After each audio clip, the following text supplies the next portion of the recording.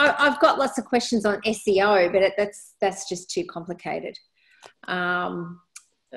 Isn't it now? I mean, it's still, is SEO still, well, it's reviews. Is it still social? Is it still the keywords?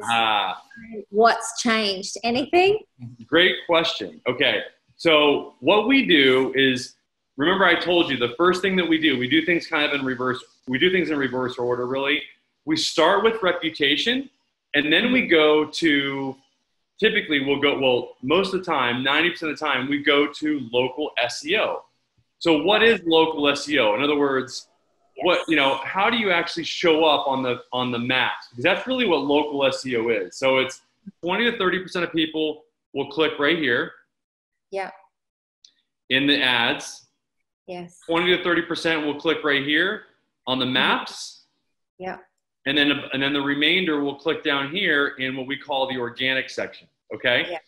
Now, this is the reason why, and by the way, you can see, look at this. How many people are searching for this keyword on a monthly basis? 1,600. The cost per click, Lisa, is $39. Yeah. Okay? And the competition is 0.68 out of 1. That's pretty high. Steve came to me 5 years ago and he said, Ryan, we just want to get our phone to ring. And I said, okay, Steve, you know, there's this new thing called Google Maps. He started showing up here, and see, they got bought out by Mind. He got purchased by them about a year ago. And before they left, I can tell you that from these 1,600 searches a month, he was getting 200 to 300 inbound, pre-qualified, pre-sold customers saying, hey, I'm ready to get going. I want to just know more about your business. I've already seen your ad on Google.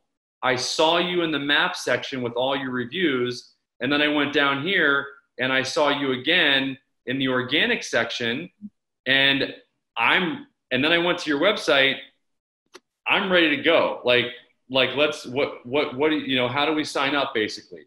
So I'll just give you guys an idea here. What that means now is that we conservatively estimate in terms of dollars, what's showing up here on the map really means to them for an area that has that kind of search volume. Let's say their conversion rate was, let's say it was like, what? You got to convert at least 5 and 100, right? So, yeah. Right? Okay, so 5 and 100, that means 10 new doors a month. And each new door, it could be multiple, but let's just count them as one, okay? So let's just say it's one new door. Each door is worth about $3,000 a year on average. That's conservative. And then you multiply that times 3 years, because that's the average length of time they keep these doors. That's $9,000. Let's just round it off to 10. Okay, round it up to 10. So each one's worth 10. That means if they're getting 10 new doors a month, that's 10 new doors a month times $10,000 in value, lifetime value. That's $100,000 a month that this is meaning to their business, that just showing up here like this with this number of reviews, because look, no one's really close to them. They're a like head and shoulder, you know, winner when people see this result here. There's no one else they're going to call. That's over $1.2 million in revenue, in actual revenue per year. So I just want you guys to understand like how important this is. Now, you might not be in an area that has this kind of search volume, but I can still tell you that over time, this is like the tortoise and the hare race.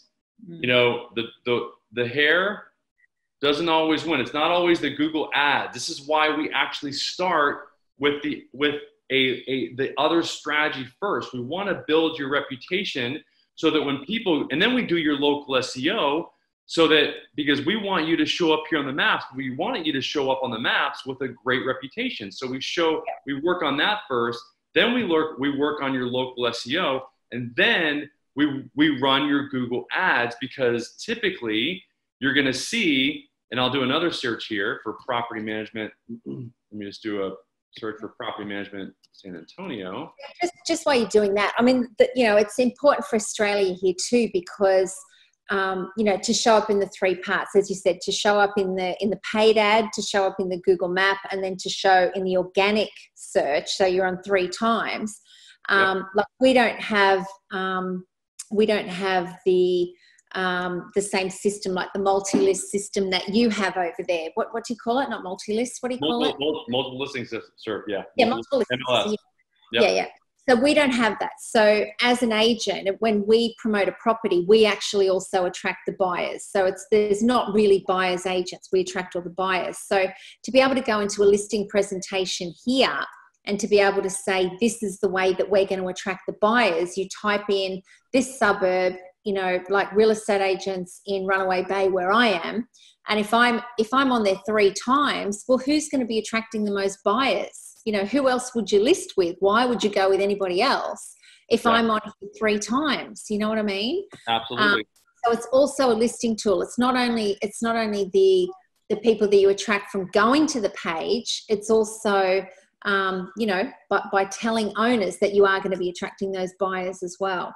Absolutely, Lisa. In other words, it's the owners and the buyers. Because when the owners see that you are going to be the one that's going to adequately market their property, because people are going to see your company, and therefore it's going to be increasing the likelihood that they're going to sell their property through your company, then they're going to go with your company, because they know that the buyers are going to potentially buy their house are going to want to go and work with a company that actually has a great reputation. So it works both ways, like you said.